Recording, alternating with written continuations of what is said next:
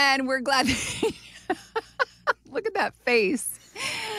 It's podcast time. It's podcast time. It's his favorite time of the week. Favorite time of the week. Michigan's retirement coach. Look at that cheesy smile. No time constraints, just talking finance. If you're not watching this video on YouTube, if you're listening on Apple or Spotify or whatever, you should surf on over to our YouTube channel sometime just to see the happiness that covers the face of one Mike Douglas when it's podcast time. His favorite. And when you're time there, hit the subscribe button. Hit that subscribe button. Comment, share with your friends. Be part of the community of people getting educated and having fun talking about education, getting coached, getting schooled. On the pod.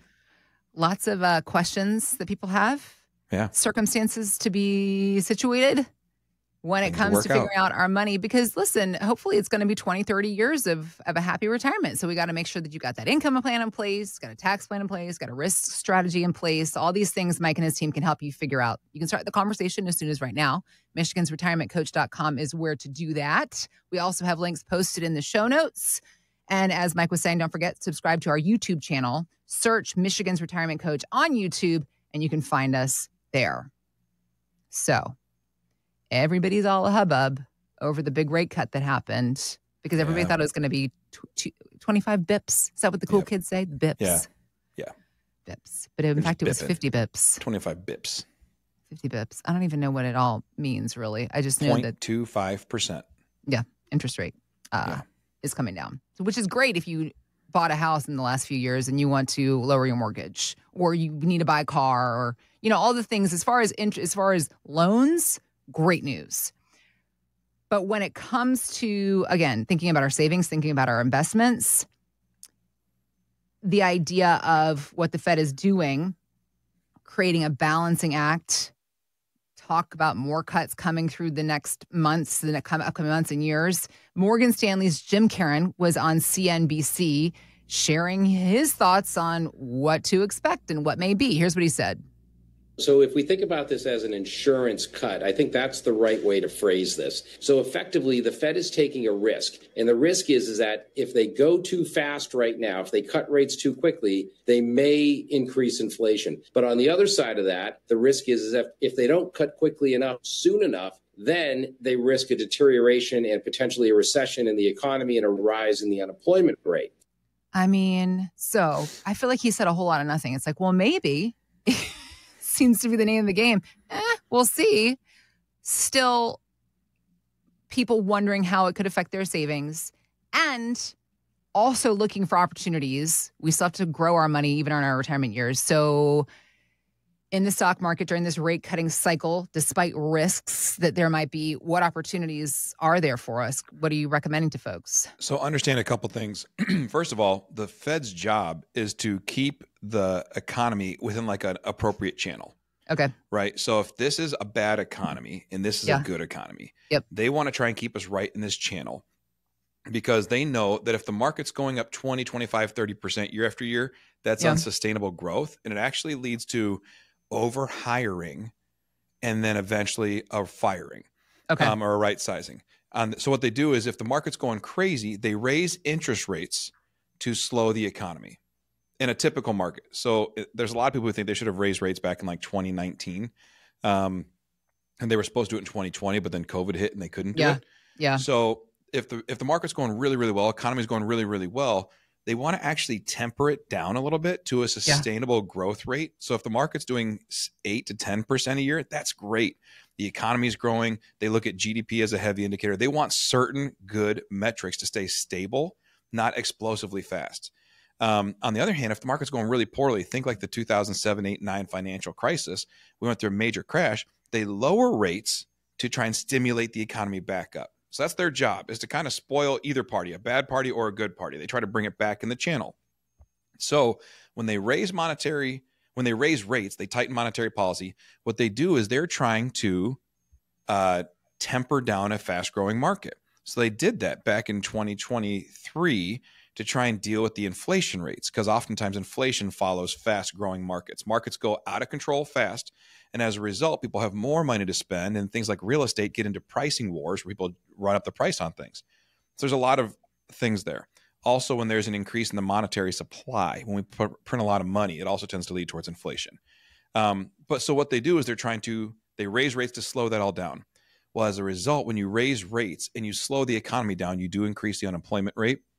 And unfortunately, there's a happy number that we need to have of unemployment because it keeps pricing of workers down. If everybody's gainfully employed, which is, this is going to sound really cold, but if everybody's gainfully employed and you have to pay higher rates, higher wages to steal an employee, it drives the price of the goods you're buying up, right? Yeah. It's a checks and balances act, as with everything else in life. That's all it is. Yes, there's a happy medium. And so if there's people who are unemployed, they'll take less money to do the same job than someone who's already employed has to be stolen. So as a result, that's kind of the model.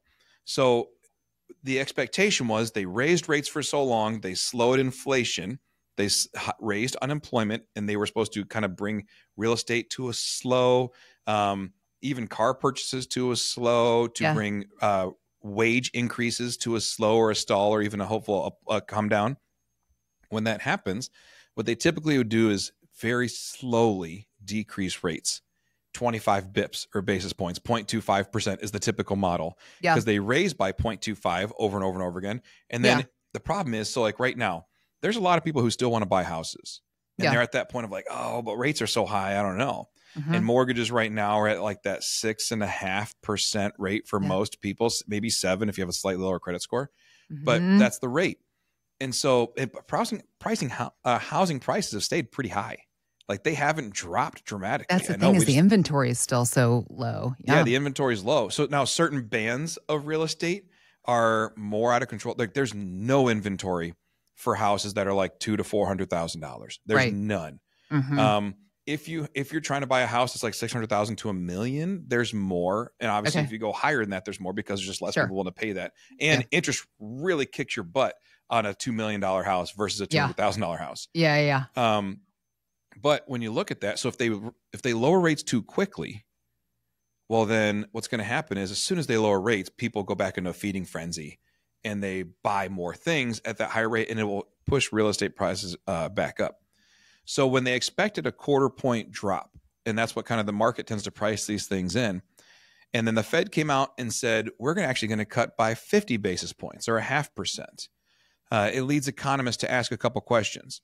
Why would you drop an extra 1/4 point when you don't need to? Why would you do it? They're not being like altruistic, right? Like they're not like, you know what, we just want to be generous, because it's not a decision like that for them. It's an economic decision. So remember, the reason that they lower rates is to stimulate the economy. Right. That's what the rule is, right? They raise rates to slow it. They lower rates to stimulate it. Why would they lower rates by more than needed? Well, to most, that's an economic indicator that they feel that we're pushing towards borderline recession. Okay. They're trying to keep us out of bad waters. Because if they just lowered a 1/4 point, we'd say, okay, they think everything's good and they're trying to bring them back down to a normal number. Okay. And they could, because they can always do another 1/4 point in a month or two. In a month. Yeah, they don't have to. It's not like they say, well, here's my annual move, so I got to make a move for the next year. They could do a 1/4 point this month, 1/4 point next month, 1/4 point. Like they could do it as often as they want. They have scheduled meetings and they can call whatever meetings they want. But why would they drop it by 0.5% or 50 basis points? Most people believe that it's to keep us out of a recession. Again, most economists. There's a couple stats we need to know. Number one, whenever there's a monetary tightening policy, raising rates, there's a long-standing rule that 10 quarters, 10 3-month periods after that happens is typically the start of a recession. Okay. So 10 quarters from the first time they raised rates back in 2020, late 22 into 23. Okay. So that would actually begin. The 10th quarter is October 1st of this year. Really? Dang. Okay. So that would be timeline-wise when a recession would start. Number two, when you have drastic growth, there's a couple podcasts and people I follow that are big business, like really, really huge, like they're top execs at Google, at major venture capitalist guys. And they talk a lot about how when you're in a growth period, you overhire, right? If you're growing, you hire a ton of salespeople, a ton of engineers, a ton of developers, all these people, because you're growing and you actually have to hire for the sales you haven't even brought in yet. That's kind of their model. They bring in all this venture capital and they hire big. And then once they come out of a growth cycle, they do what's called right sizing. And right sizing is a way of saying laying people off because they no longer in a growth cycle. They don't need those exploratory sales. They don't need exploratory development. Right and they sizing. right size back to term. where they're, it's where they right size the company back to what the balance sheet and the cash flows should be. So you have financial statements that tell you how many people you should have. And then in your growth model, you say, I know what that says, but we're growing. So we're just going to throw more money at growth positions. We're going to develop new things, more salespeople, more representatives, all that. And then as soon as things pull back, you right size. So think about what these major companies are looking at. Intel, we saw back in, I believe it was June or July, announced they're laying off 15,000 employees. Yeah. Right? That's right sizing. Now, it sounds like a big deal. Facebook, Meta laid off, I think it was 10 or 15,000 people last year. Seeing a lot of these growth companies right size. Why? Because they know the trends of these things. And they know that when you go through an economic downturn, a recession or whatever it is, and again, recession always sounds terrible. It's a good reset of the economy, even though it's like another checks and balances thing. It's just part of economics. The rubber band, it's like when you stretch a rubber band as far as it can stretch and it's about to snap. And then you go and you relieve the stress, right?